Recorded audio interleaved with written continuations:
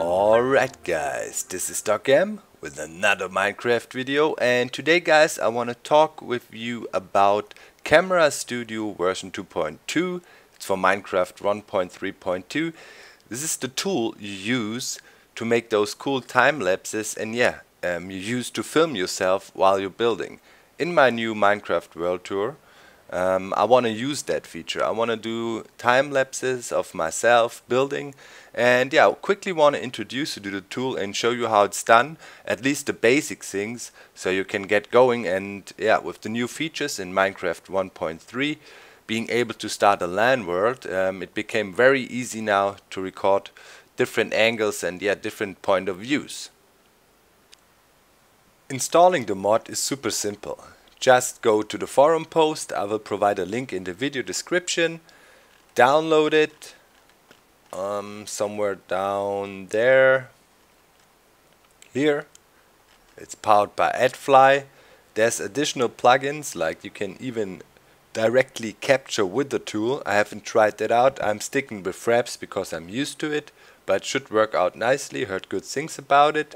So just download it and locate your Minecraft directory. Normally it's at app data roaming. Go to bin and open up your Minecraft jar with 7-zip or WinRAR or whatever, and you'll be able to access the jar file. Just open up your Camera Studio version 2.2. You just download it. It's a zip file, and select the mod class here and the AJN class and the Zushen thing, all three, and drag and drop them into your Minecraft jar folder. Save if you have the meta-inf in there. As usual, when you install mods, make sure to delete that, and that's it. That's all you have to do. Just put it in there and the mod should be up and running. Well, now we're done with the installing, and of course you want to capture yourself, right? So what you need to capture yourself is, of course, another account. I made one. It's just called Doc Camera, and I have a computer set up. It's my laptop where this account is running from. Of course I have the camera mod installed on there. Of course I have Fraps installed, so I can capture. So next step, if you want to capture yourself, start your world. This is a normal single player world, and open it up to LAN so you can access it with your laptop. That of course has to be connected to your home network. So creative and cheats on I'm gonna use. You can do whatever, and now you can see it's a local game hosted with the IP and the port. This is your local area IP, or local network IP, not your internet IP or something. So you cannot have friends playing on there. If you want to do that, you need the Hamachi thing. So that's a different ball game, but for local area networks, now that works. So now simply go to your other computer, log into your account, go to multiplayer, select it. I'm doing it right now on my other computer, and it's a LAN world, and there you go. Doc Camera joined the game. Where is he? There. So now we got a second character in the world. Alright, now if I wanted to capture Doc M here, of course I would have to go to the Doc Camera account and do all the steps I will show you now from there. Now we're gonna use Doc Camera guy as our guinea pig, to help us demonstrate how to run the mod. It's very simple. So let's say Dog Camera Guy would build something and we want to capture that. Well, take your first shot, your first perspective, press P to set a waypoint. Move around, maybe another perspective, maybe from here. And let's set a third waypoint, let's go on top and film down. Maybe he's building something really impressive. Alright, you can see it.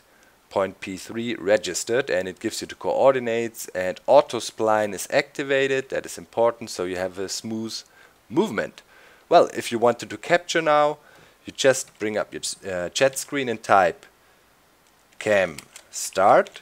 That will start the camera, but you have to give it a time for how long you wanna, I don't know, do the nice camera movement. Let's say 30 seconds or 15 seconds. So type that in. You can use whatever time amount you want. Make sure to use seconds and hit return, and the camera starts. Starting at our point 1, nicely moving around. No shakiness, no lag, goes up, and finally reaches the end position. Bam! And then you get a message, traveling ended, and yeah, you would capture that and have a nice perspective for your build. And that's how you do it. Really simple. In the end, if you're done with your scene, make sure to hit camera clear. Clear. That gets rid of all the waypoints you set, because if you want to set up a new scene, it would always start at point 1, so you would go back to your old scene.